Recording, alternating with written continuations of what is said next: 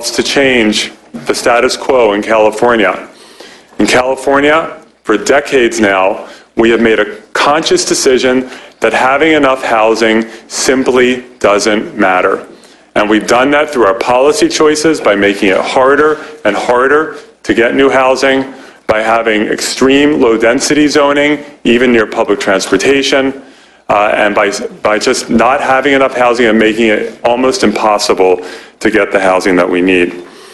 This bill addresses California's massive housing shortage in a meaningful way by allowing more housing near public transportation, exactly where it should be, to allow small apartment buildings near transit with an affordability requirement, with demolition restrictions, and with tenant protections, all of which are in this bill. There's been a lot of talk about high-rises. One particularly hyperbolic statement by a member of the Los Angeles City Council said that this bill would turn Los Angeles into Dubai. That, of course, is not true. We are talking about 4- and 5-story small apartment buildings, the kind that we used to build quite a bit of in places like San Francisco and Los Angeles, but got banned in many places when we downzoned many of our cities in the 70s and the 80s. SB827 over time will lead to housing that is more affordable, sustainable, and equitable.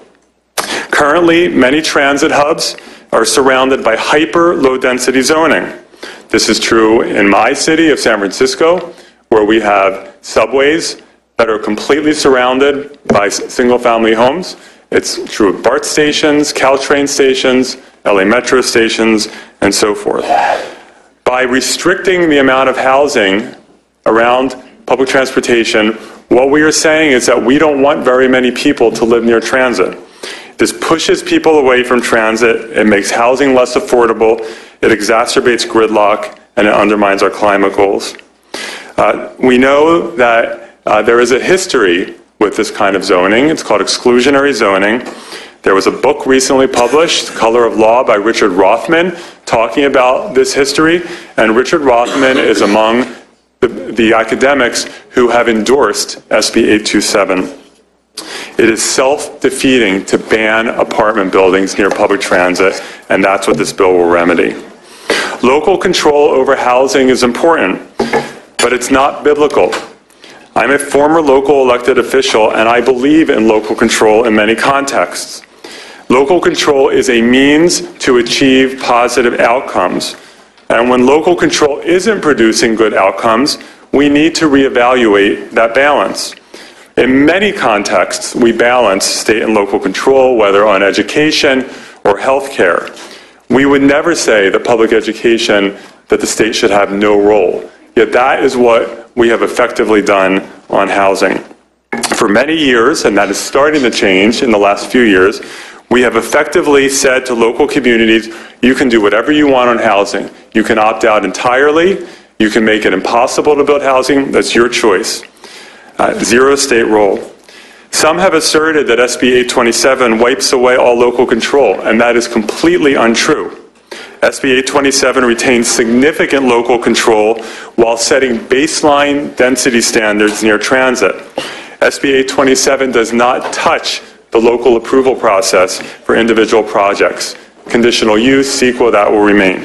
It does not change design standards. It does not change local demolition controls, except to sometimes make them stricter. It does not override local inclusionary. Local inclusionary will apply. It does not change local impact fees for sewers or transit or parks or schools. Those will remain. It does not change whether a parcel is zoned residential in the first place. SB 827 only applies if a city has zoned the parcel residential. SB 827 simply sets a new balance around one aspect, density around public transportation. It is not acceptable to invest hundreds of millions or billions of dollars on public transportation systems and then allow only a small number of people to live nearby. And as we add those 3.6 million homes that are our housing deficit, we don't want to continue to do what we've always done, to cover up farmland and open space and just go out and out and out. That is not sustainable. We need to add those homes near public transportation in our job centers, and yet current zoning often makes that impossible. SB827 promotes exactly the kind of housing that we need. It applies within a half a mile of a subway or a light rail, fixed rail stop, or a quarter mile of a high-frequency bus stop. We have redefined the definition of high-frequency bus stop and scaled it back significantly, so it has to run regularly from 6 a.m. till 10 p.m. During the week, and from 8 a.m. till 10 p.m. on the weekend. Good service, day and night, 7 days a week. It requires or prohibits cities from pushing maximum heights below either 45 or 55 feet, depending on the circumstances. We amended the bill to remove the 85-foot category because that was causing significant concern. And throughout this process, colleagues, we have listened to feedback both from supporters and from people who absolutely hate the bill. I have met with supporters, I have met with opponents, I read everything that is sent to me, and we have incorporated feedback into this bill, including from people who are fighting the bill. Good ideas are good ideas no matter who they come from. So SB 827 contains some of the strongest anti-displacement rules that have ever been adopted in state law. It places a ban on demolishing rent-controlled homes, a blanket ban, unless a city council affirmatively passes an ordinance allowing it. It bans demolitions if there's been an Ellis Act eviction on the property in the last 5 years. It creates tenant protections with a right of return, so if someone is displaced, the developer has to pay for up to 3.5 years to put them up somewhere else, somewhere nearby, a comparable unit, so they're not paying anymore, and they have a right to return to a comparable unit in the new building at the same rent. SB 827 projects have an affordability requirement. We imported the state affordable housing density bonus into the bill depending on the size of the project, and this will lead to a significant increase in affordable units because we will now be building more apartment buildings that will be either subject to local inclusionary or if there is local inclusion, no local inclusionary to the state density bonus. This will lead to a significant increase in below market rate units. Let's talk about displacement. It's a huge problem. And it's a huge problem in California during a period where we haven't built very much housing. Building new housing, if it's done right, does not cause displacement. It's a failure to build new housing that causes displacement. And the proof is in the pudding in communities that are experiencing severe displacement during periods when not much housing was built. We have a broad coalition supporting this bill. We have affordable housing organizations, and you will hear from one of them, the Nonprofit Housing Association of Northern California, Silicon Valley at Home, Habitat for Humanity, Bridge Housing, and I'll quote from the NPH letter. NPH supports SB 827 as a matter of principle in that it will be a major tool to combat restrictive and exclusionary zoning that's contributed to the Bay Area's and California's concentration of wealth and opportunity for the few to the detriment of the many. We have support from the environmental community, including NRDC, Environment California, and Climate Resolve. Quote, the shortage of affordable housing in California is decades in the making. A failure to maximize transit opportunities and to allow adequate housing, including affordable housing, near those transportation centers has contributed to displacement, longer commutes, more vehicle miles traveled, increased greenhouse gas emissions, loss of open space, and worsening urban sprawl. SB 827 represents the scale of action necessary to meaningfully address the affordable housing and environment crisis. We received a letter from 17 scholars, fair housing and civil rights scholars, including Richard Rothstein. SB 827, quote, is a significant and laudable effort to attack the problem of racial and economic segregation, both directly and indirectly. It's a, quote, major step towards promoting integration and reducing racial residential segregation. A letter from urban planning experts. It's always been within the power, quote, of local governments to alleviate this crisis, but they have consistently failed to act. Our housing crisis is a preventable and self-inflicted catastrophe. And from business leaders, received a letter from 120 CEOs telling us that they support SB827 and that the status quo is harming California's economy. I want to just acknowledge clearly there's a lot of support for this bill and there is a lot of opposition. To the opponents, I hear you. I have been listening and reading what you say, what you write. There are times when I disagree, there are times when I've agreed, and we've incorporated some of that feedback into the bill. Reasonable minds can differ on many different housing issues. We have listened and taken amendments around affordability, anti-displacement measures, eliminating the 85 feet. We've also eliminated height increases around buses. The height increases will kick in only around fixed rail. A stricter definition of what qualifies as high-frequency bus stop. We made a clarifying amendment to make very clear that the bill does not affect local CEQA or conditional use processes. And we put a delayed implementation into the bill of 2 years and potentially 3 years to give local communities time to prepare. We will continue to work with both supporters and opponents of the bill. We want this to be a group effort. We want this to be a big tent, and I look forward to that collaboration. Colleagues, I know that this bill is controversial. It has triggered a long overdue statewide debate precisely because it does something that will impact California positively and because housing matters. That's why it's generated this debate. SB827 will make a difference for our state. It will not have the catastrophic and apocalyptic effects that some opponents are asserting. It will move us in a positive direction. It will help us with this housing mess that we are facing today, and I respectfully ask for your aye vote. With me today as witnesses are Michael Lane from the nonprofit Housing Association of Northern California, an umbrella organization for many affordable housing organizations, and Bless Shepard from the Silicon Valley Leadership Group. Thank you. Welcome. Speakers in favor, please. Chairman Bell, members, Senator Wiener has taken amendments that significantly reduce the scope and reach of this bill, and it moved to address concerns around inclusionary housing requirements and displacement, and those amendments help to draw our support.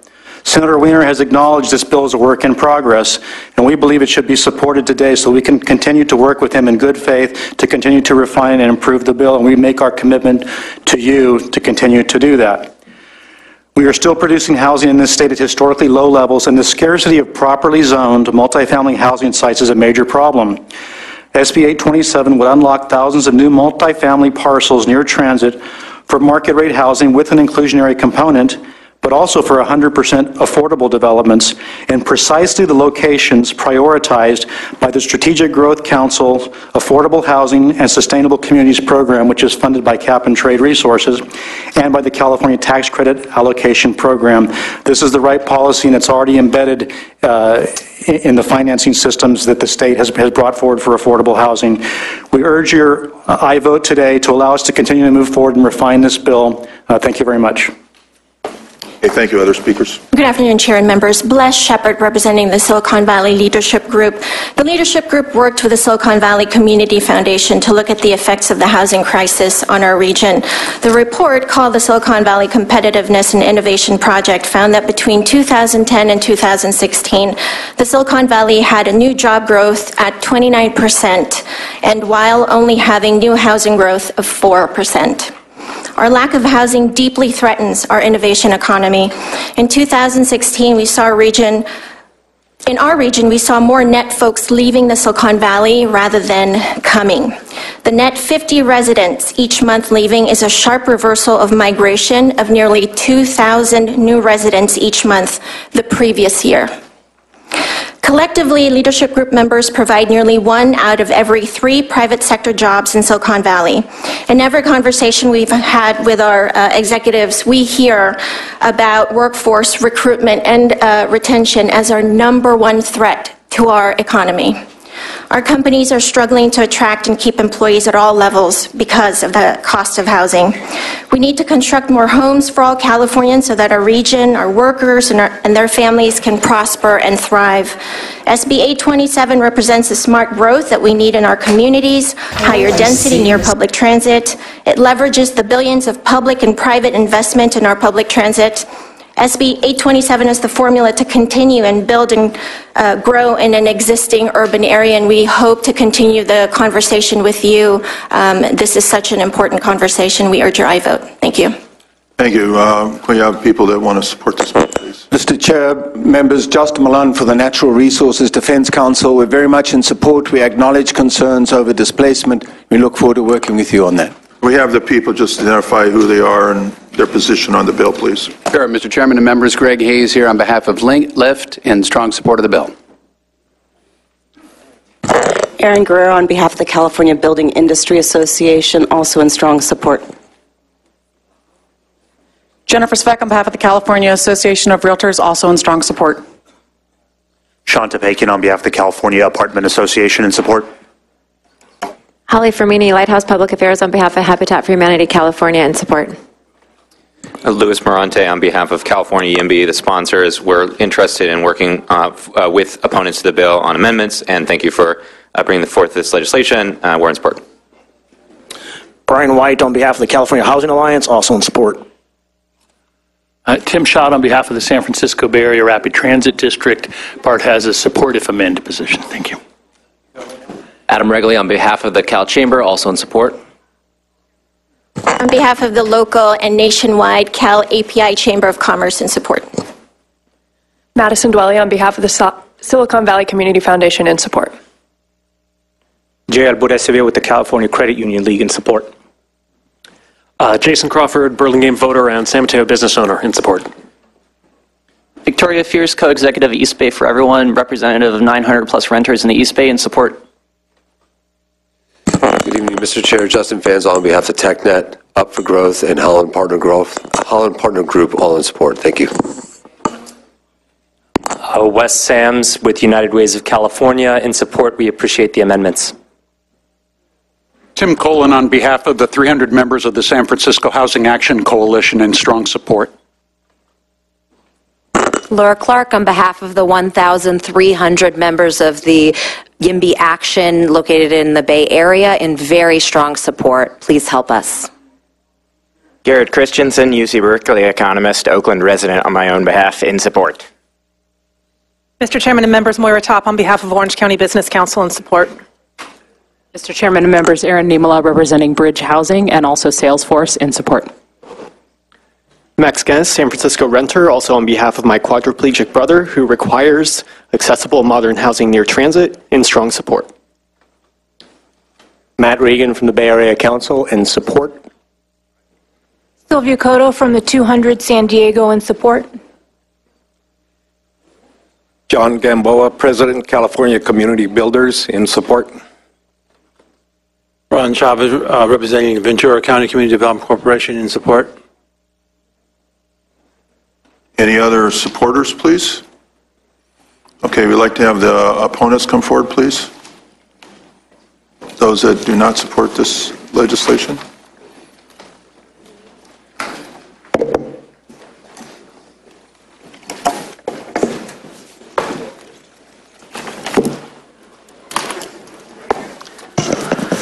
Good afternoon, Mr. Chair and members. Anya Lawler on behalf of the Western Center on Poverty and the California Rural Legal Assistance Foundation. On behalf of my organization and the many, many other equity, social justice, and affordable housing organizations who have deep concerns about this bill, let me start by saying that we support high-density development and have, in fact, fought for decades to remove barriers to density and ensure that all cities and counties are zoning sufficient land for multifamily housing. We support higher density development around transit, and we support ending exclusionary zoning lending practices that have for decades been used to shut the door on lower-income people, and particularly people of color, in some communities throughout this state. We support producing an adequate supply of housing affordable to a range of incomes and building equitable, inclusive, economically diverse communities. However, we don't think this bill is the right approach to achieving those goals. A policy that fails to adequately preserve existing sources of affordable housing, protect lower-income communities from direct and indirect displacement, and ensure the development of new housing affordable to lower-income households is not one that we can support. We're very concerned that state planning mandates, if not carefully crafted, can have significant negative impacts on existing low-income communities. We know that the gentrifying effects of increased densities can trigger displacement. We've seen this play out over and over again, and we shouldn't continue to repeat the same mistakes, but rather learn from them and use models that have been proven to work to incentivize development in an equitable, inclusive way that is sensitive to local context. By increasing densities around transit, this bill conveys a significant value on existing landowners. We strongly believe that if the state's going to do that, it should do so in a way that ensures that there is an appropriate amount of public benefit conveyed in return. We don't believe the affordability provisions currently in this bill accomplish that. For example, in most instances, a developer would be free to develop housing affordable only to those at 120% of area median income, without providing any housing affordable to low and very low income families, for whom the housing shortage is far more acute. Moreover, by not requiring housing for lower-income households, we exclude core transit riders from an opportunity to benefit from increasing housing supply around transit, and instead potentially push those households further out.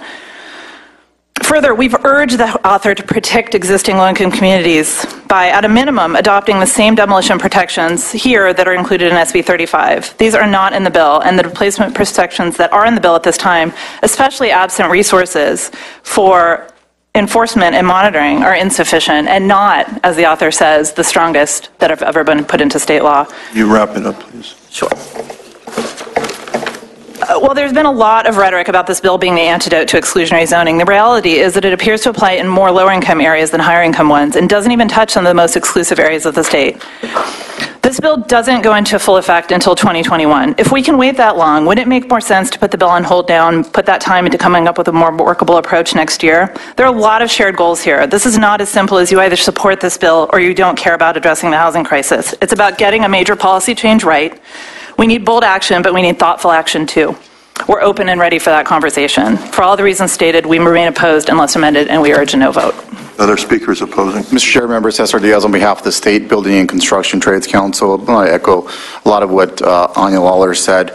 We do support transit-oriented development. We think it's the right way, especially with the housing crisis. We're very supportive of that. As housing costs continue to rise, it makes perfect sense to advance policies that promote mixed-use, affordable housing, and walkable neighborhoods adjacent to frequent and efficient transportation. Our members are affected in every way by this bill, both on the affordable housing side and actual construction opportunities.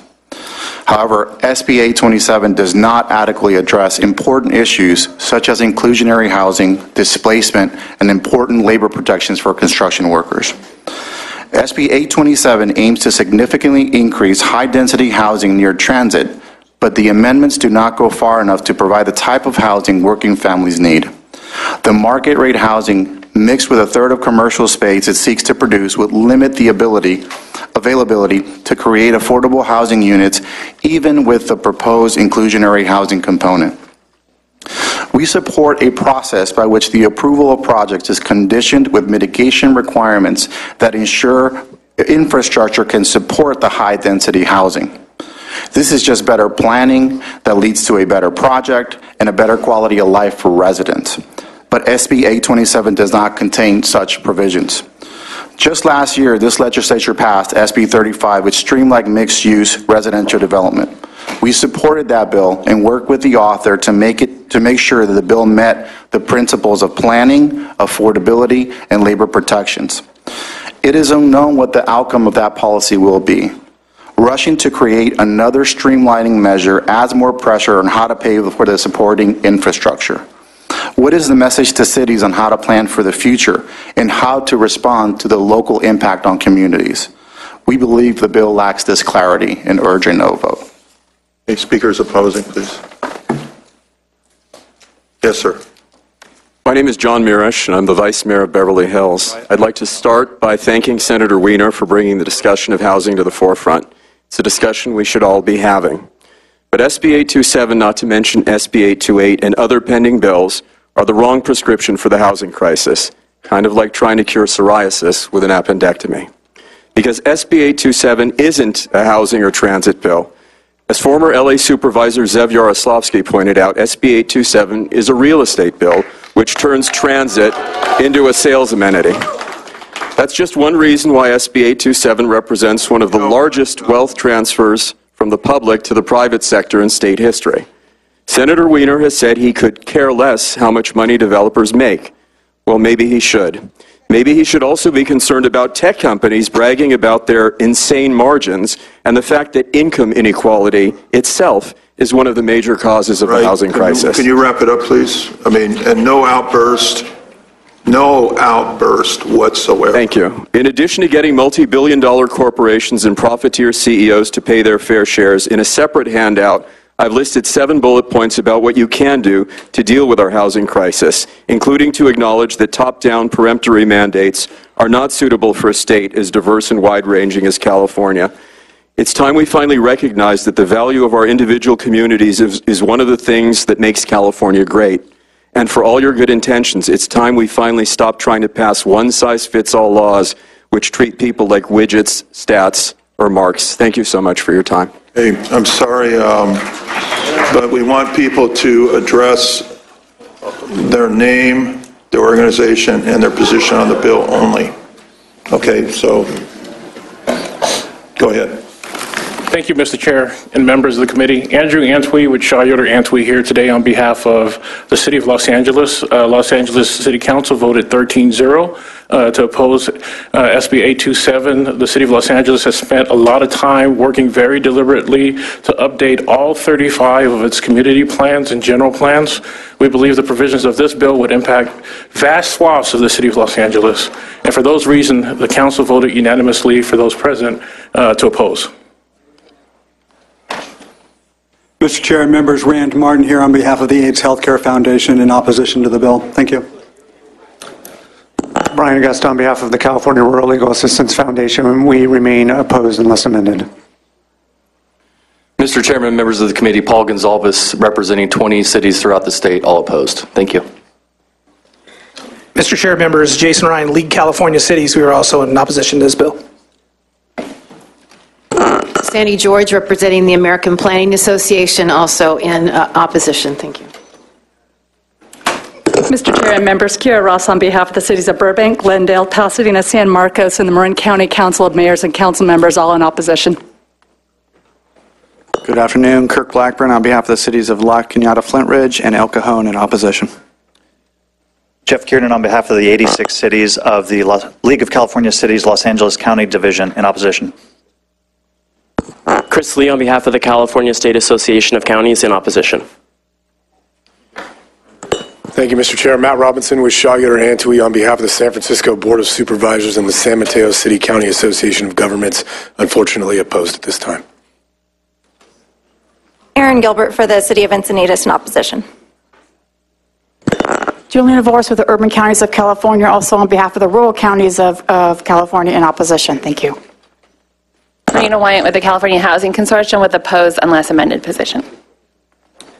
Tyrone Buckley, Housing California. We also have a opposed unless amended position. Fernando Martí with the San Francisco Council of Community Housing Organizations.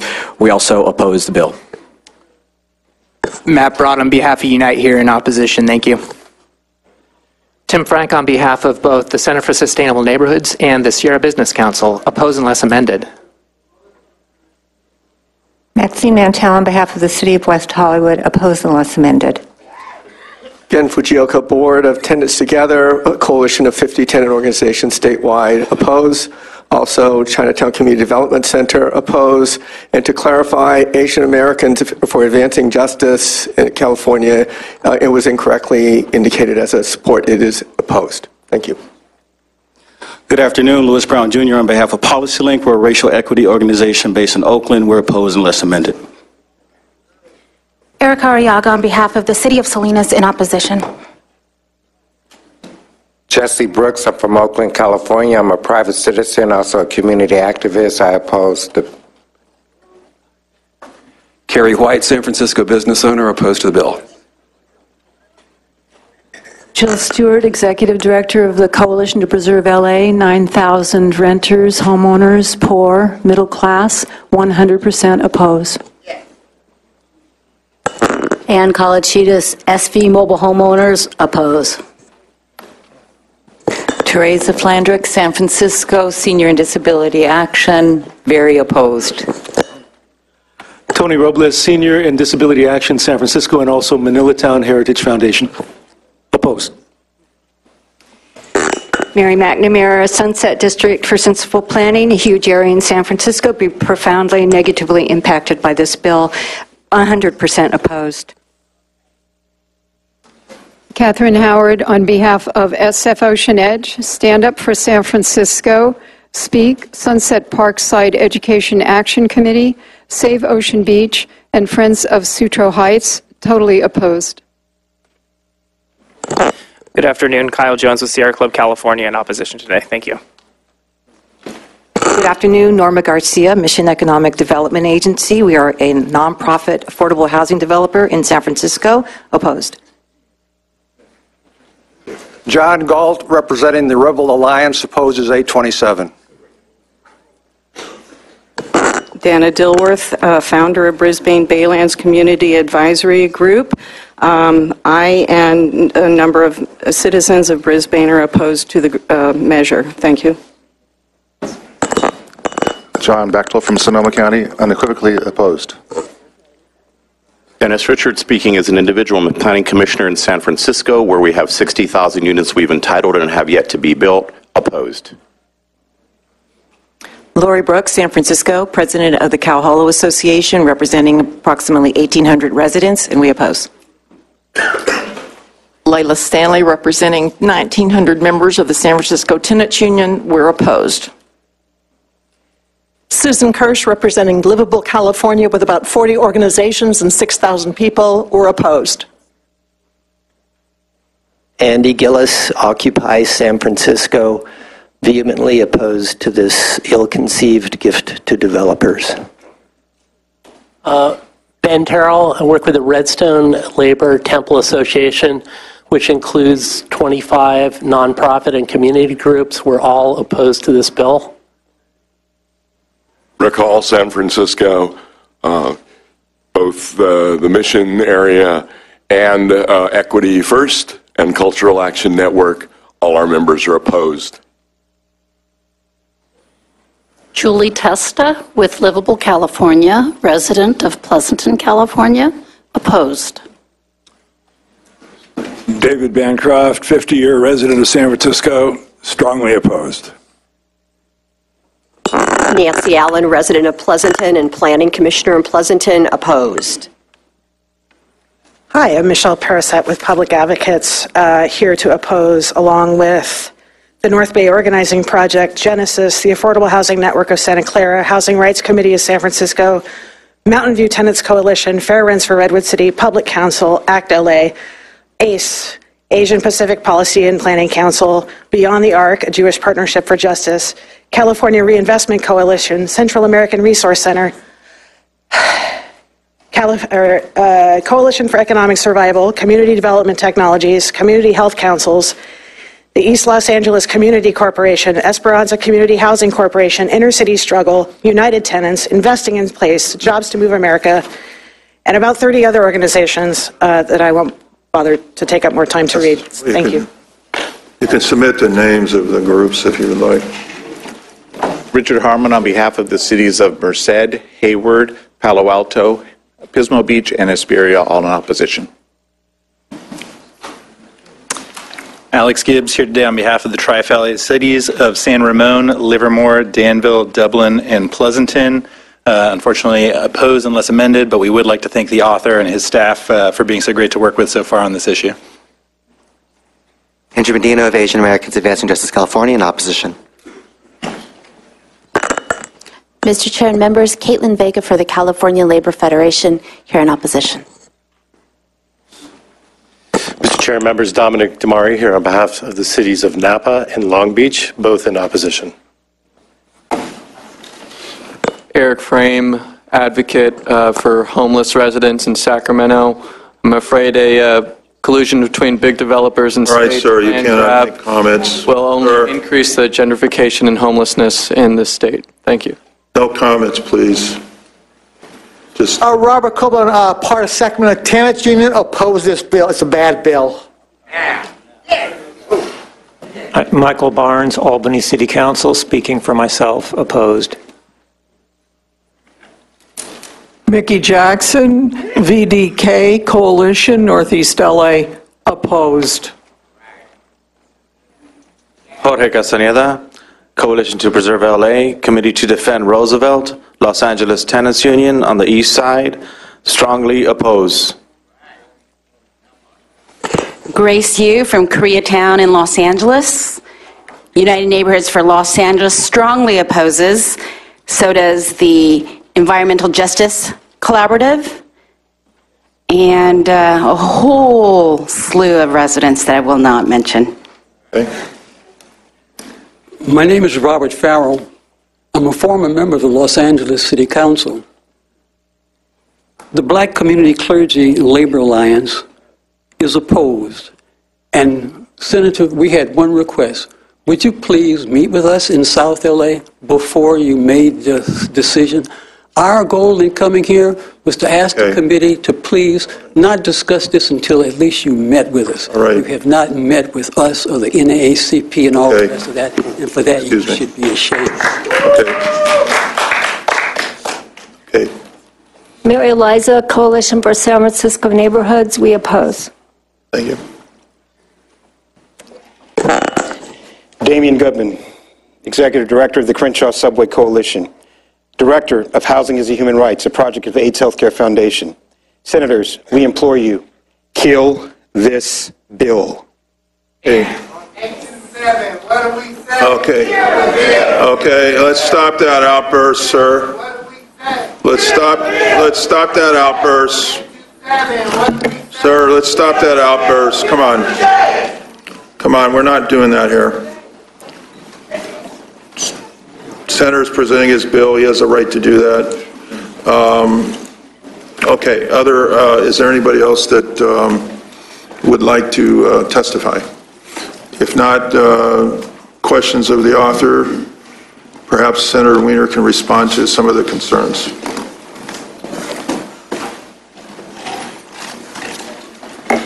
Senator Gaines has something he'd like to add. Okay. We got questions to the author. Who wants? Senator Roth? Senator Gaines? You have a question? No? Okay. Senator Roth. Thank you, Mr. Chair. Actually, it's not a question of the author. I just feel compelled to make a statement. So if you're... I think it is, but maybe I need to get into it a little bit. I feel maybe they need to turn me up. I just want to commend the author for his courage, his smarts on this particular issue, what he's done last year to advance the cause of housing, what he's attempting to do now, and actually for his stamina, having stood up there now, having been there myself on other issues. It pains me a bit to have to refrain from supporting the measure today.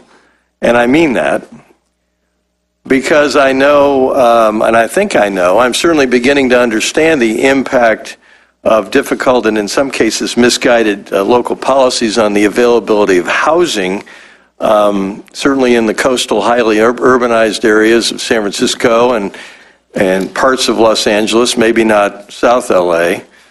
I have to say, having listened to some of the comments, my challenge, frankly, is not the issue of local control or the local control argument. While I try to be sensitive to that, because I certainly am privileged to represent an area with 7 cities, and those cities have local control prerogatives in this housing area and other issues that are of importance to them. But frankly, when local control results in intransigence on important public policy issues, I believe that needs to be addressed. and addressed quickly, addressed promptly, addressed efficiently, and addressed effectively. I have to say that my challenge is not the lack of sufficient inclusionary housing that my friends at the table referenced, although that's certainly important, and we also need to deal with the displacement issue that others have referenced. That's obviously critical. We're dealing with people's lives. But at some point, we need more housing in this state. And whether that housing is market rate or affordable, and frankly, I think it needs to be both, I think we need to recognize that as legislators under the dome here. But my challenge, frankly, is the one-size-fits-all approach to the bill, which may be the way you need to do legislation on this issue, and certainly do it that way in this state, but it creates difficulties for me when it's a one-size-fits-all approach from north to south, from coastal to inland, because it doesn't necessarily work in some of the rural areas that I'm privileged to represent. But having made that speech, Senator, I commit to work with you to try to fix this problem and fix it quickly soon. And I intend to do that. Thank you, Mr. Chair. Senator Dodd. Yes, I think we've heard the problem today. And this is a problem, I don't care if you're from Southern California or Northern California, this is a problem that is not going to go away by inaction. And I, too, applaud the bill's author here for stepping up with a policy. Cities and counties have continually asked the state of California to provide more funding for affordable housing. Senator Bell has his SB3. We had Senator Atkins with her bill last year. We stepped up on about, at least a half a dozen or more housing bills here. And then, of course, we're asked to invest in public transportation, going through neighborhoods, going through downtowns. And the idea that we're going to continue to invest these kind of hundreds of millions of dollars without seeing a corresponding increase in density and housing in these areas, frankly, we're never going to hit the goals that we have in the state of California if we don't do something bold like this. I served on the Metropolitan Transportation Commission for 14 years, the last 4 years with, Senator Wiener and also Senator Bell and others. And we did have a policy, Resolution 3434, which was a regional TOD policy that has worked actually very, very well in the Bay Area. Not unfortunately, the situation, it takes the whole corridor into account and not just bus stops and rail stops. And I can see why it's different, but I think that his ideas here should not just be all tossed out. Unfortunately, I won't be supporting this bill today because I too have 22 cities, all under 100,000 population, that have been, actually, boards of supervisors have come out actually in support of the bill. I've had 3 of them, but almost every single mayor, city council member is opposing the bill because it doesn't give them the flexibility they need. So instead of throwing the baby out with the bathwater, lousy analogy, I know, I think that we ought to take the policies that Senator Wiener has come up with here and continue working on this to devise a plan that helps with a lot of the concerns that we've had today, but doesn't stop here. This is one of the concerns that I have is, we have so much need for this in the state of California, and I appreciate the displacement arguments, but we are never in the state of California going to have a perfect solution.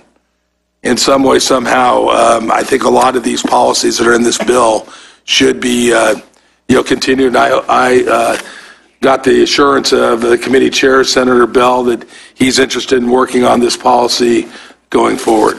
Thank you. Yes, that's true. And Senator Skinner and Senator McGuire. Senator Skinner. Thank you, Mr. Chair. Apologies, I Wasn't present for the entire comments from witnesses or the public, though certainly as a co-author of the bill, I've received many, many communications on the bill. And I'm sure they reflect much of what was discussed. But let me tell you why I still support this bill. And while I appreciate the reactions of the one-size-fits-all, it has been modified a great deal, so it is no longer one-size-fits-all, though I do appreciate that those jurisdictions that don't want to have, that don't want to have the state involved in their zoning process are quite resistant. But let me say why we need to. If we look at so many of the problems that we are trying to adjust and fix here in the state capitol that plague our state, let's look at the rise of poverty. Why do we have so many more people in poverty? It's partly due to low-wage jobs, change in employment sector, yes, but it's also due to the cost of living. What's one of the single largest portions of that cost of living increase? The cost of housing. Why? Because we have not built enough. So we have created, to a degree, some level of our increase in poverty due to housing policies. Secondarily, when we look at all of the work that we are trying to do to address air pollution, where does air pollution come from? Primarily fossil fuel vehicles. Why do we have so many vehicle miles having to be traveled in our state? Because of land use policies, because our housing is so far away from our employment sectors. And of course, lower income Californians, lower wage workers have to be even farther from their job centers because of the lack of housing and the cost of housing. Additionally, I'll tell a story from my days on the Berkeley City Council, but before that, I totally appreciate that many people feel that a flaw in the bill is that it does not have enough mandates regarding very affordable housing, because we have such a shortage of affordable housing and because housing costs so much. But if we do not build more housing, we will never get the cost of housing down because of our supply crisis. But not only that, when we look at why my 2 years interim, I was teaching at both UC Berkeley and UC Davis. At UC Berkeley, I was at the Goldman School of Public Policy, and I was teaching about appropriate state interventions to address poverty. One of my speakers was Richard Rothstein. Richard Rothstein is the author of the book, The Color of Law. I recommend that everyone read that book. It is eye-opening. The New York Times, this last Sunday, did a 2-column, full-page editorial on much of the subject matter that Rothstein covers in The Color of Law. And it is about how our housing policies, whether we fully understood it or not, have been directly racist and economically discriminatory. And that the lack of the rules first that prevented African American homeownership initially created diswealth generationally, and that since then, the recession, the mortgage crisis targeted African Americans almost very particularly, and now homeownership among Black Americans is at its lowest level since the elimination of the fair housing, in other words, since the passage of the fair housing laws. And additionally, both Rothstein's book and the New York Times editorial talks about how zoning policies were initially developed for the purpose of economically exclusive zoning. So part of what this bill is doing, even though if it's not been directly talked about, is unraveling some of those policies that some were done intentionally, some with misunderstanding, that have created economic zones in our communities and kept many people from gaining wealth and kept other people out of housing opportunity. So that's another reason I support the bill. Now, finally, I want to address another issue around the cries for, well, if this bill just had more affordability in it or dealt with providing low-income housing more, X or Y community might support it. When I was in the Berkeley City Council in the 1980s, we accepted gladly the last HUD financing for scattered site, fully subsidized public housing. And we were so excited because by accepting that grant, we were going to be allowing housing that was not like ghetto housing, meaning we weren't going to build 20-story, one big Section 8 type of unit, but instead we were going to pick 12 locations in the city of Berkeley with 8 to 12 units each, spreading it around, giving people lots of opportunity, and not impacting any one neighborhood too much. Now, you might say, boy, were you all naive. But what happened? By picking 12 sites throughout the city of Berkeley, the entire community went against it. And we succeeded, and we built that housing, but then the community, in effect, did a veiled recall. They went and created district elections, which they said because they wanted more local control. What was that about in a city of Berkeley? Because they didn't want poor people living next to them, even in a community like Berkeley.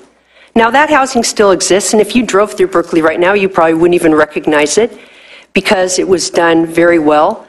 And I think that the housing that would be built under SB827 would be done very well. And it did, in Senator Wiener's bill, require a certain amount of affordable units. But I bring it up because very many times when we hear communities talk about, I don't want to have a change in zoning, or we don't want this density, or we'll support housing, but somewhere else, there is never somewhere else. And so, while I would, yes, certainly there could be modifications and improvements to the bill, and if the bill isn't successful this year, there will be lots of people who work on trying to bring it to a place where more of us can support. But I think it's a very important thing we have to confront, how our housing policies have contributed to poverty, have affected and hurt our minority communities, and of course are creating much of our air pollution and greenhouse gas emissions. Thank you. Thank you so much, Mr. Chair. I didn't know Senator Wiener that well prior to working here in the Senate. And I am so happy that I've been able to get to know him. He is one of the hardest working. He is tenacious, at times stubborn, which I greatly respect. And he is also one of the most dedicated here in the legislature when it comes to the issue of housing. He sticks his neck out. And if you are a resident of San Francisco or the Peninsula, you should be proud to have Scott Wiener as your representative. And I do believe it's been deeply unfortunate about how personal this has become on this issue, on the personal attacks. I also understand that this is also very personal to many in this room throughout the state, and passion is high. That said, I want to be able to stick to the issue on this. Have had the pleasure to be able to meet with Senator Wiener and the chair of this committee for the greater part of 3 or 4 months working on this bill.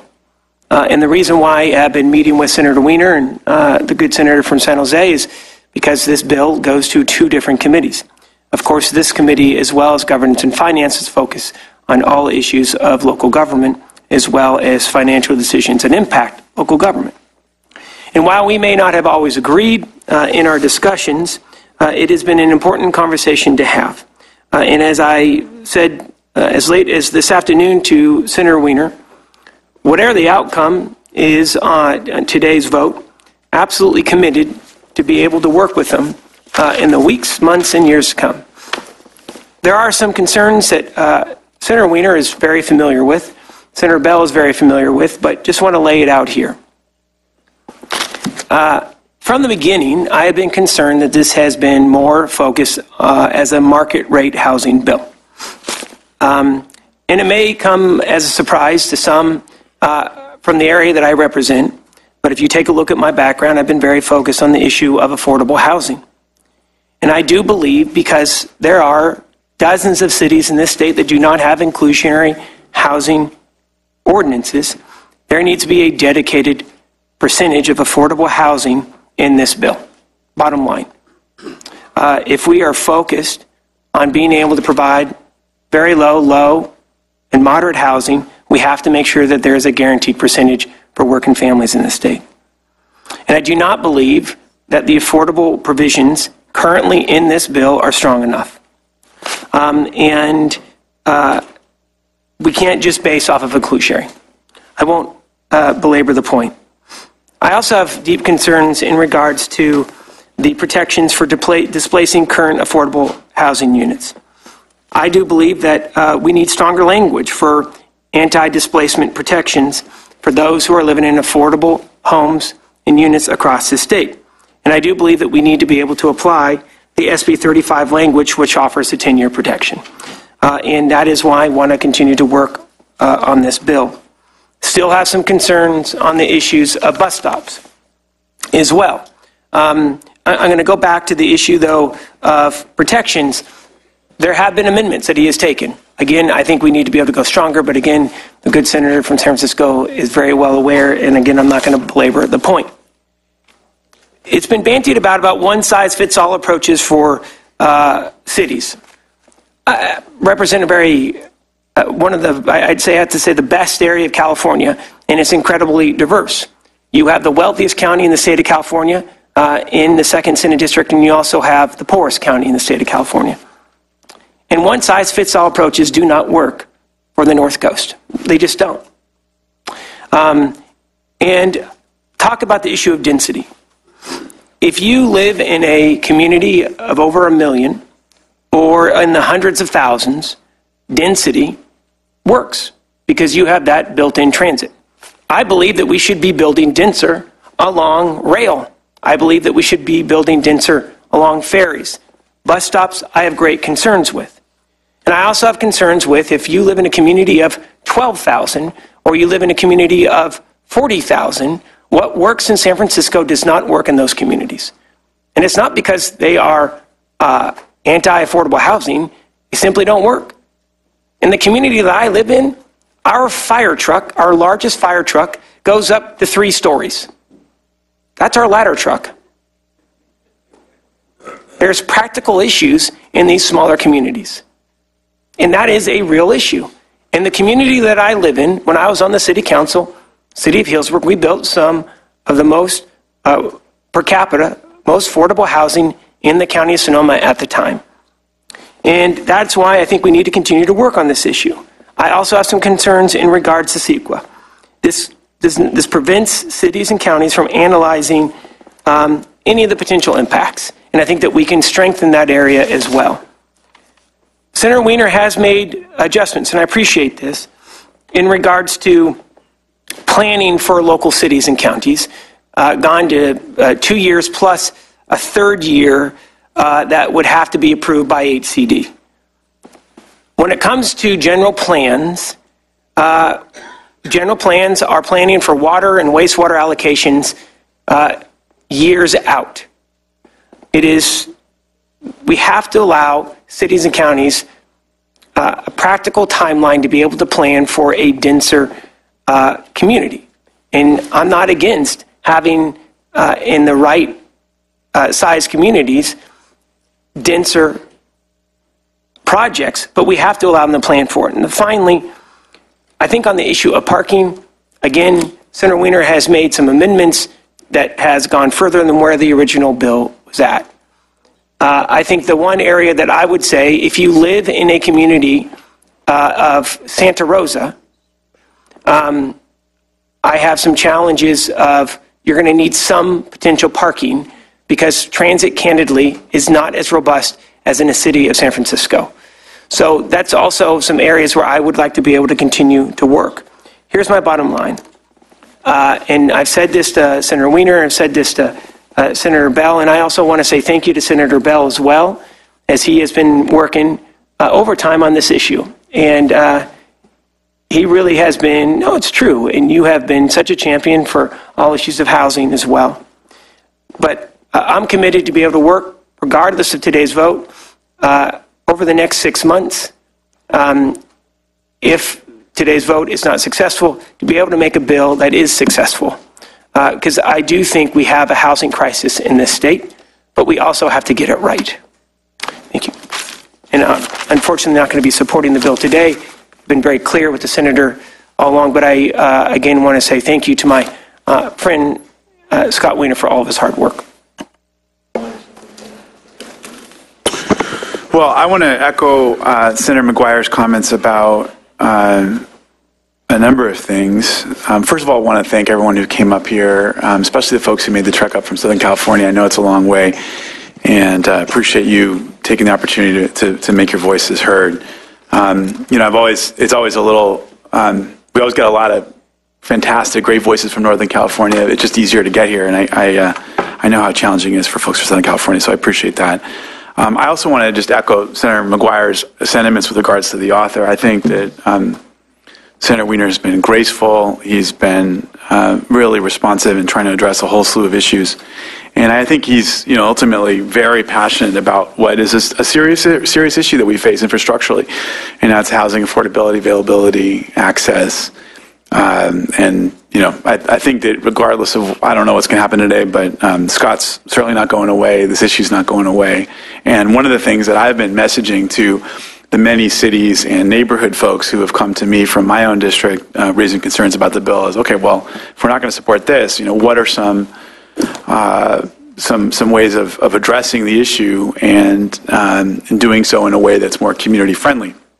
Because hiding your head in the sand and just opposing these kinds of things in the future will not fly. We've got to come up with some ways that will be respectful of local needs and the geographic diversity of the state, while also addressing the broader infrastructural challenges that Scott is attempting to address here. Now, let me just start by saying that I want to just raise a couple of concerns. I mean, I do think that one of the problems with the bill conceptually for me, and there was a great article, an interview with Michael Storper, who's a professor at UCLA in the planning, in the Luskin School.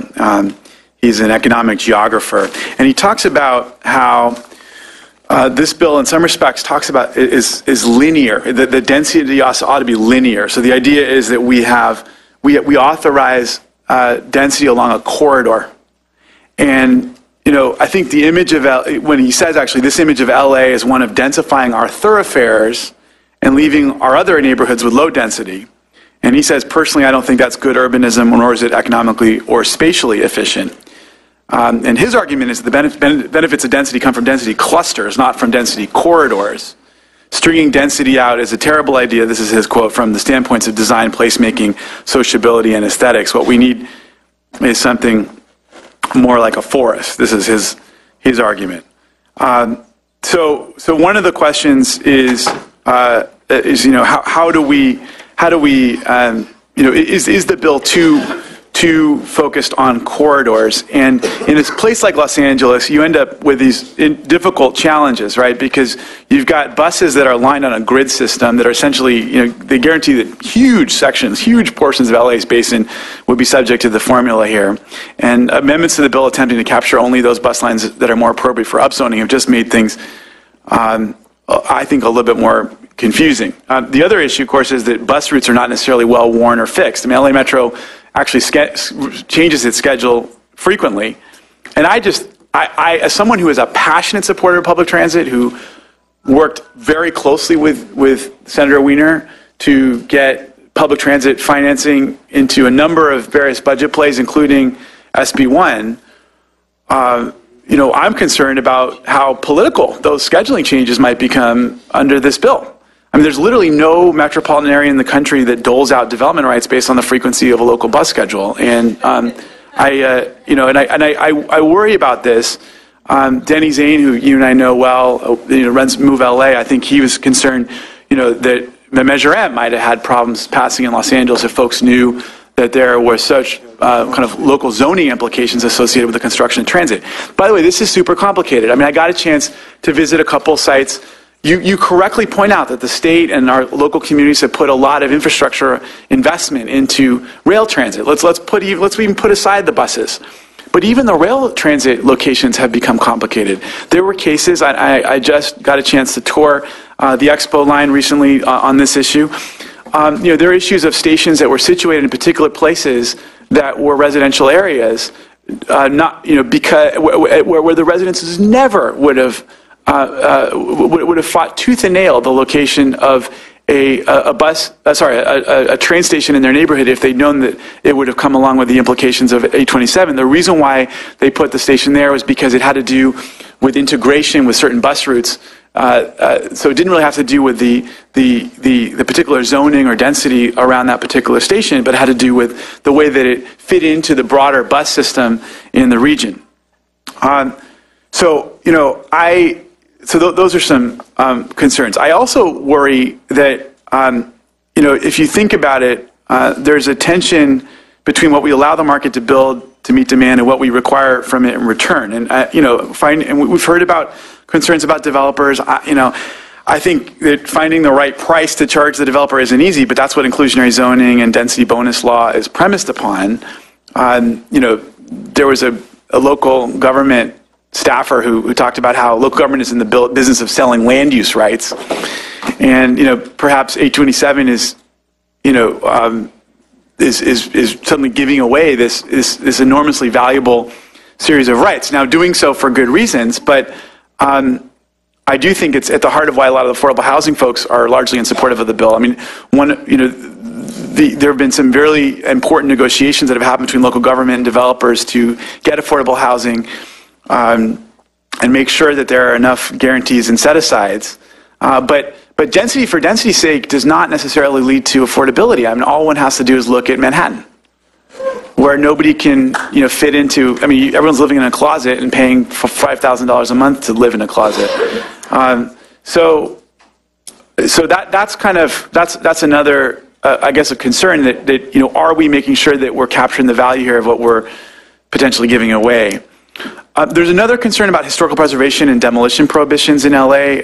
There's no language exempting historical preservation zones from the bill. I know that folks from the author staff say that's not necessary. They say the local governments can completely protect these areas through ordinances, restrictions on demolition permits. But there is certainly a dispute. We had a similar problem with this in my district, where in Santa Monica, for example, when after Costa-Hawkins was passed, the city of Santa Monica passed historical preservation rules and they got beat up for it in the courts. So even placing that aside, the reality is that LA has a dangerously weak demolition ordinance now, and you can preserve only one wall of a structure and tear down the rest under a construction permit today. So at least in my district, historic preservation zones, I think, need an explicit carve-out to stand a chance of surviving. So a couple things to think about. I think that first of all, one of my questions is, I loved your approach in SB35. I was a co-author, and it was a controversial bill. I supported it before it got watered down. I think that ultimately what you were doing with SB35 is saying, look, cities have to meet certain goals. If they don't meet them, then these rules will kick into place. And one of the questions is, how do we put in place a scheme that says, okay, cities, we're going to hold your feet to the fire, but we're going to allow you to come up with a series, and by the way, maybe this ought to be done at a region level as opposed to a city level. I don't know. But we can say to cities, okay, we're going to hold your feet to the fire, but we're going to allow you to find a path that meets your local needs, your local geography, your local neighborhood challenges. The other thing I'll say is on the CEQA issue, I mean, this is an enormous CEQA reform, but we've got all sorts of cases of projects that the cities themselves want to have on board. And yet, because of lawsuits and all sorts of crazy battles, litigation, et cetera, those projects can't get online. And I wonder whether, we ought to be starting by fixing those kinds of situations before, taking so aggressive an approach. So those are some of the things I'm thinking about. I really, I mean it when I say that I appreciate what the senator has done, because I got to say, but he has raised the profile of this issue profoundly. And I think there was a sense out there that there was nothing we could do about this issue, that these problems were always going to exist, and that the state wasn't ever going to take them seriously. Well, the state is starting to take this issue seriously, because even if those folks who aren't planning on voting for this bill today are not satisfied with the status quo, and the question now becomes, how do we work together to come up with a series of solutions that are going to be respectful of the diversity of the state, while also understanding and responsive to this enormous infrastructural and equity gap that exists. And so that's the challenge that we all have today. But I certainly want to send a message to the opponents of this bill that if this bill fails today, or if it fails at a later stage in the legislature, this issue is not going away. And so the question and the challenge I pose to all of you is, how do we address these availability challenges that are at the heart of what Senator Wiener is trying to work on, in a way that address the core needs and concerns that you have brought to the table in this discussion? Senator Ted Gaines. Yeah, great. Thank you. Appreciate the opportunity to speak to your bill, Senator Wiener, and I want to thank you for bringing this forward and displaying the courage that you have. I support your bill. I'll support it today. I've been in the legislature for 12 years, and I haven't seen any action on CEQA. And Senator Michael Rubio tried to bring that legislation forward for reform, and absolutely nothing has happened. And barring CEQA reform, I think your pathway is the pathway for the construction of additional housing in the state of California. We have a housing crisis in California. You're providing the opportunity for 3 million additional units in California, and I appreciate that. Not just apartments. These are opportunities for condominiums and townhomes. When we take a look at the American dream, the ability to satisfy the American dream here in California is harder than it's ever been before. And we actually have a migration of people moving out of the Bay Area, out of Silicon Valley, out of San Francisco, and they're going to other tech hubs across the country. And if we don't solve this problem, we're going to lose our tax base and the economic vitality of the state of California. This would be a huge job creator, the opportunity to add additional housing. Yes, we have a labor problem with housing and with other areas here in this economy, but the fact that if your bill moved forward, we'd create the opportunity where the market would stabilize and there'd be labor demand to make sure that those units are being built. So it's good for the economy, it's good for job creation, it's good for remaining competitive when it comes to technology. When I take a look at what's happening in China and the fact and how quickly that they are catching up to what we have here in California, in Silicon Valley, half of venture capital money is now going to China, where 10 years ago it was about 5 or 6%. We have some real challenges in front of us. So I will continue to work with your bill if it doesn't get out of this committee today, and hopefully be able to support it. I have to see what the fashion would be if it doesn't get out of committee now, but I am supportive of your efforts. So thank you.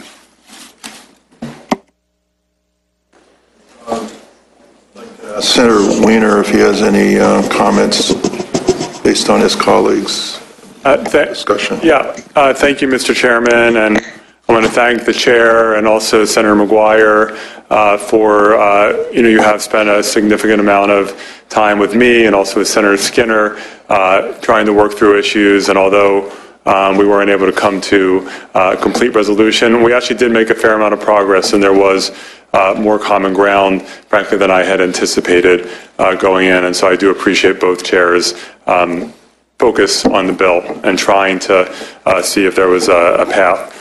And of course, if there is not a path this year, there will be a path in the future. As I don't remember which of my colleagues said it, maybe it was Senator Dodd, this problem is not going away. That 3.6 million home deficit, it grows by 100,000 every year because we're supposed to be producing 180,000 units of housing per year, and in reality, we are producing 80,000. So it goes up by 100,000 every year, and it continues to do that. And so, I feel like sometimes in government, at all levels, when it comes to housing, it's a little bit like fiddling while Rome burns. We gnash our teeth, we wring our hands, everyone identifies the problems with building housing. There's a million problems with building housing, and that's the heart of it in California.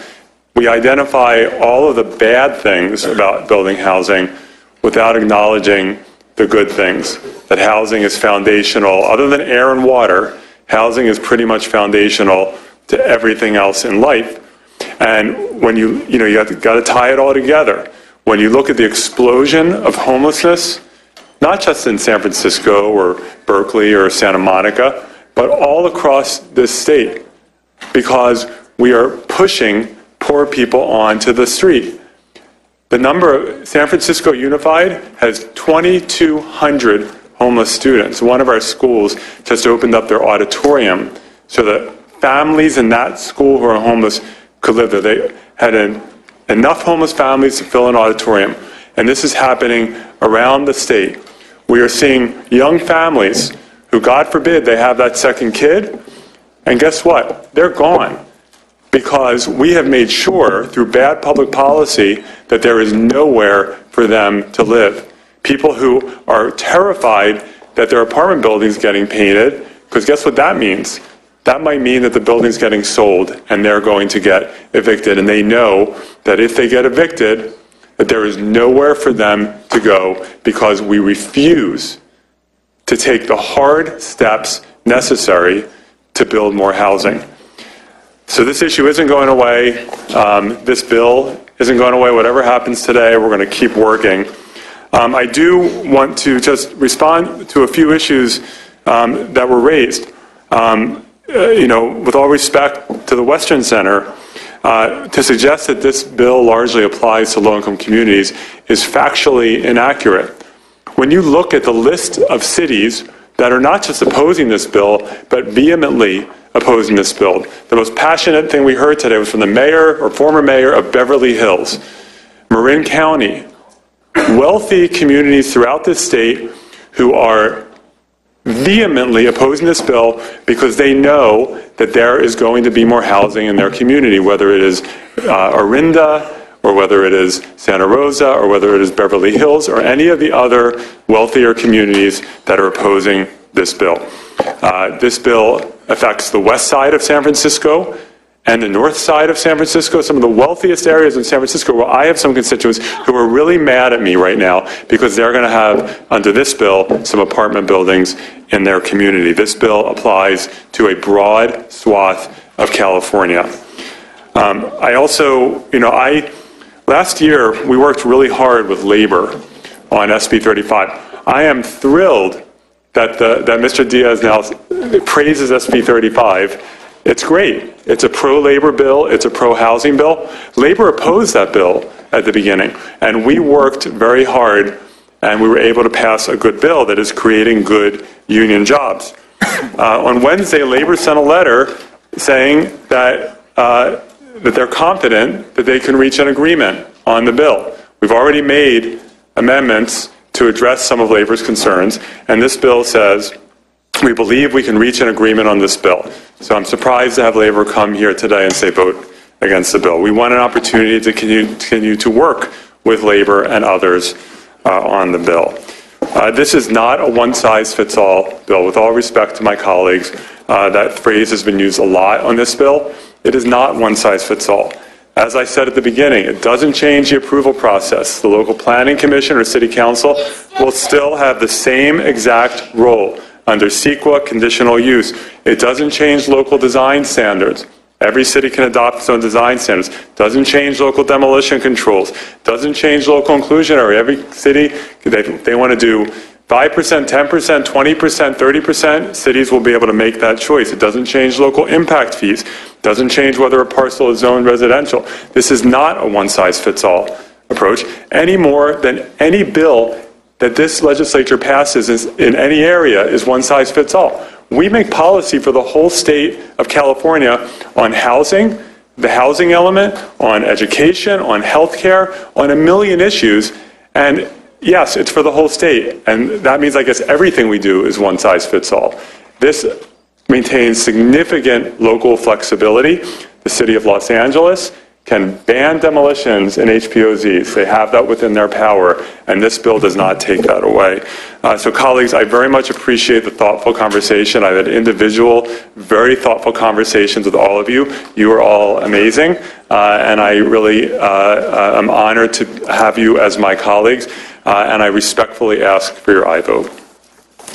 Thank you. I think Senator Galgiani, did you want to make a comment? Go right ahead. Yes. I'll say a few words after. Senator, you've been incredibly patient because I've really struggled with this bill.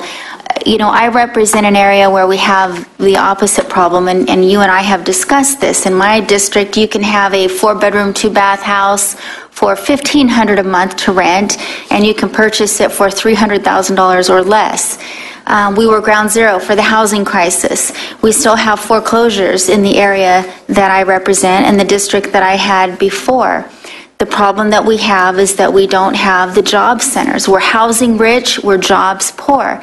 So I've really struggled to wrap my head around this bill and approach it not from a district perspective from my district, because it won't have that great of an impact on my district, even though it would affect my district. I've tried to really approach it from your perspective and Senator Bell's perspective and the members who represent areas that are really saddled with this problem of being jobs rich and housing poor. And I've realized that I have a great deal to learn because there are subjects that have come up under your bill that we haven't talked about so much because we don't have those problems where I'm at. But one of the things that I'm struggling with this is that you're correct that we haven't had a tremendous policy discussion that's very broad in the legislature.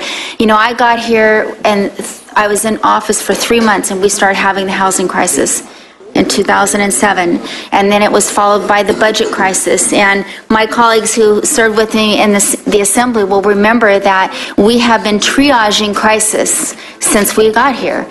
The economy started to get a little better. We had the water crisis. You know, there's a community in my district, Mountain House, that didn't have adequate water supply planned for that area. And as a result, when we had the water shortage and the governor did an administrative ruling that there were going to be reductions by all of the different irrigation districts, Byron Bethany had to cut off supply to Mountain House. And for a while, they were worried that they would have no water because it wasn't planned for there. Different things that we have. The legislature wasn't as focused on housing because of the glut that we had and because of the crisis. It is time for us to have this whole discussion. This is one incredibly important piece, but I don't think it's the only piece. And I think that it should be discussed also along with going back to the discussion that we had pre-housing crisis when Senator Torlakson was here. And he had legislation that gave incentives for housing projects to go to jobs-rich areas and for incentives for companies to expand in jobs-poor, housing-rich areas. We don't talk about those things anymore, and I believe that it's important that we do. I authored high-speed rail because we were trying to bring transit to the jobs-rich areas and the housing-rich areas and have all that, and we've made commitments in that area. We don't know what the impacts of that. You and I have discussed a ballot measure that's going to be on the ballot in June or November, and it has to do with tax incentives allowing mobility of current taxes for those who live and want to downsize or move to a different area. We unfortunately don't have the benefit of knowing what kind of an impact that will have on this whole space.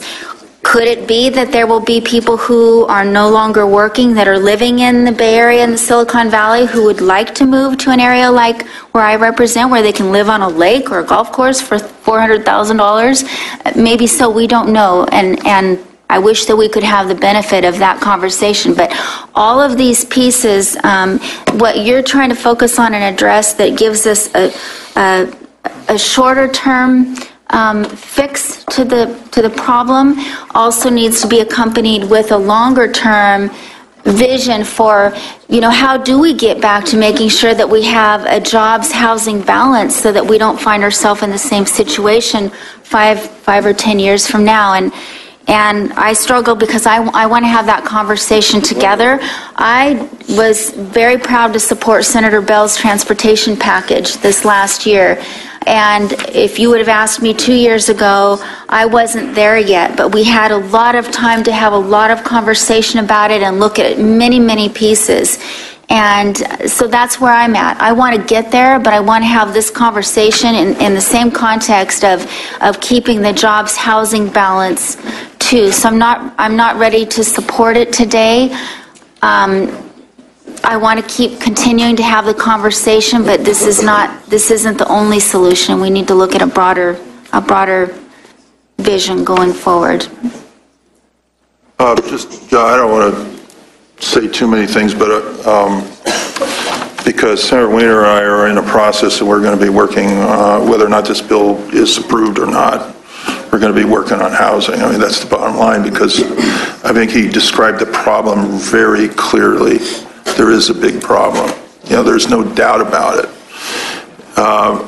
I kind of look at things maybe a little differently than some of you on the committee because of my own personal experience, where I actually lost, my family of 12, we lost our house due to a fire, and we were without a place to live for like a year and a half. We kind of couch surfed around, and I remember my parents trying to find a place, and nobody would, they said, well, how many people do you have in your family? I said, 12. No way, we're not going to rent to you guys. So we ended up in a pretty small house for a while the house was rebuilt. And when the house was rebuilt, my dad said to my mom, well, we have one car, I'm going to sell one of them. I'm going to sell one of our 2 cars, and then I'm going to take the bus. I'm going to take the bus every day to work. And my dad did take the bus to work every day for about 35 more years, until he was in his 80s. He worked till he was in his 80s. My mom worked till 3 years ago, and she's 91 now. So I have that kind of family.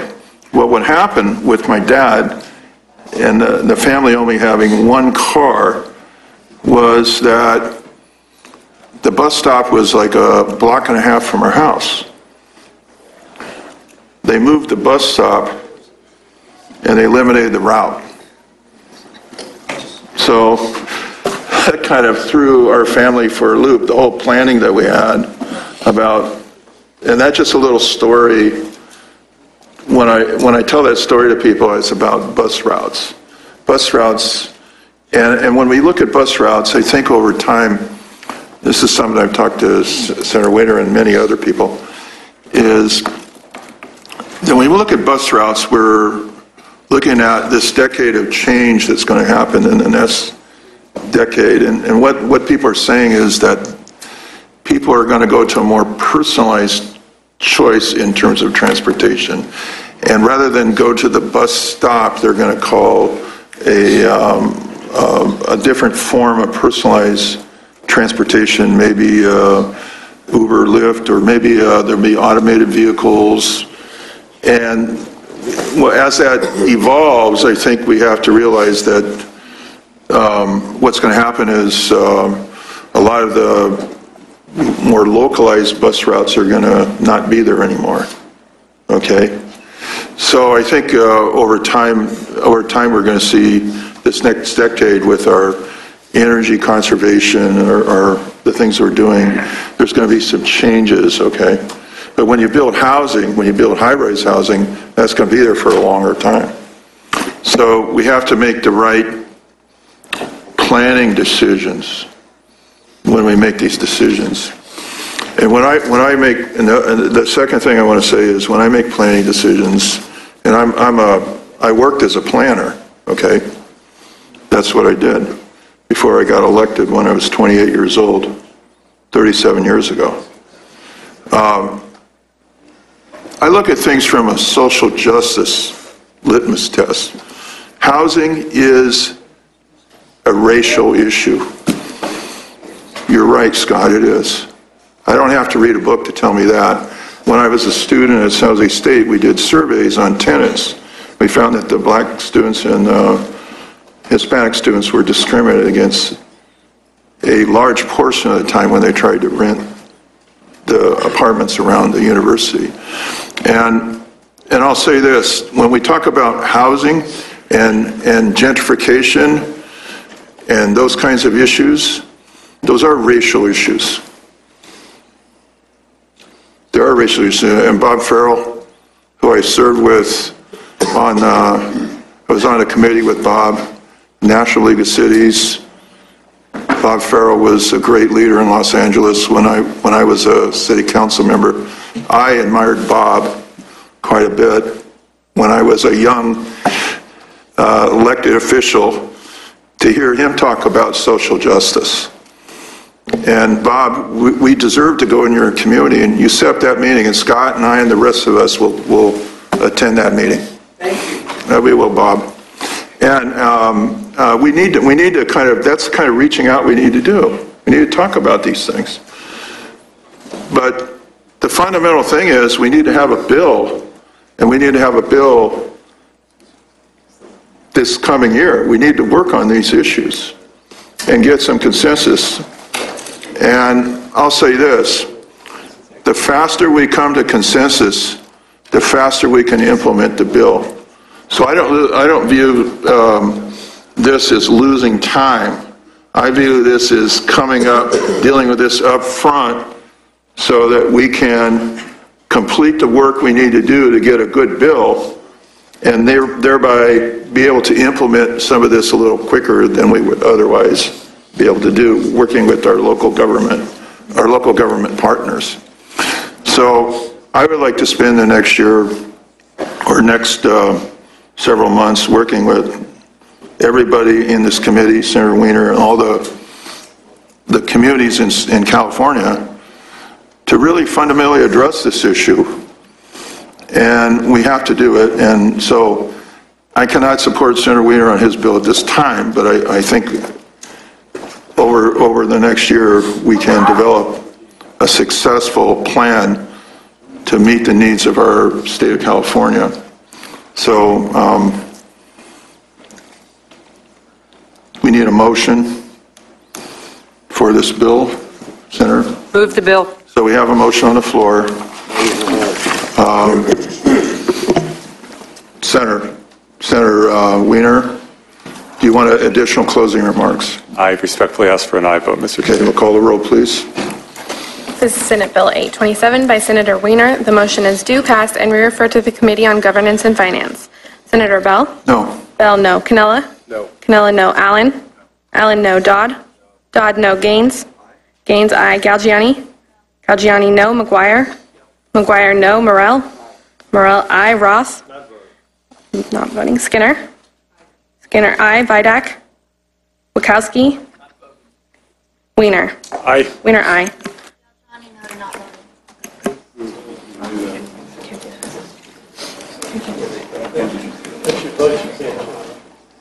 You can't go from no to not voting. Sorry. Can we send the vote? It's 3 to 7. 3 to 7. 3 votes in favor. Senators, thank you.